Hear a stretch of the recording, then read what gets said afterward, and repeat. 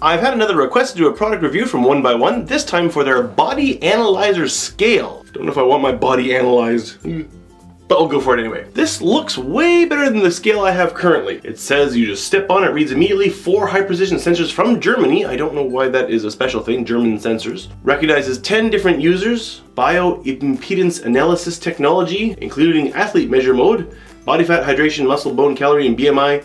The one thing I like about this, it says it's good to 180 kilograms. So many of the scales I see around here say like 120 kilograms. So I'm kind of worried I'm kind of pushing the edge on those scales. When I first opened it up and pulled it out, my first thought was, wow, this really looks like my stove's magnetic induction heater. It's gonna cook me when I step on this. But it runs on a mere 3 AAA batteries, so this doesn't have enough power to cook anything. Actually, I think it looks really cool, especially compared to our old scale. I mean, there's nothing wrong with this one, it just doesn't look as cool as this one. This sleek black and blue design, and this one, which I think is yellowed with age. This comes with 10 different user settings. I've already set mine up. To edit the user settings, just press the set button, and then use the up and down arrows to set whether you're male or female, or athletic male or athletic female. They say athletic male and female is someone who exercises more than 10 hours a week. Set your age, set your height, which I think is around 189.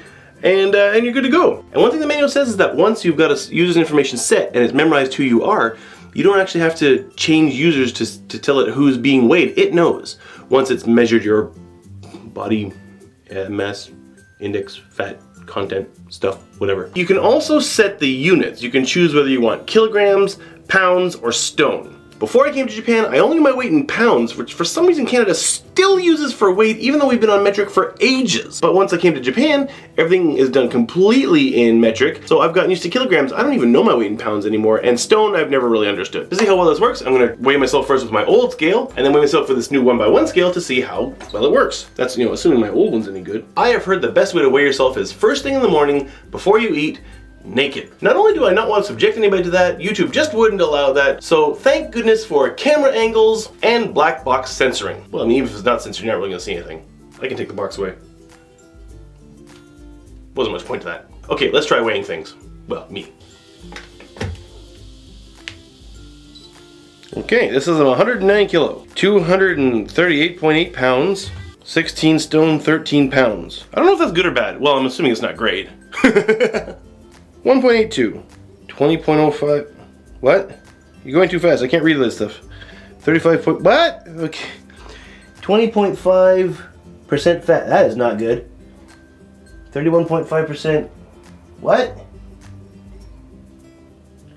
Well, I'm definitely not athletic. Not only do I like the answer this one gave me more than this one, I trust it more too. It's a lot newer scale, so, and it just looks better. Not that looks really matter for how well something weighs you, but yeah, whatever. It's a whole nice package. I don't know what all the BMI numbers mean, but I think they mean I've got to lose weight. So I think it's time to retire this and switch to using this. Actually, getting this has given me an idea for something I'm thinking of doing on Wednesdays.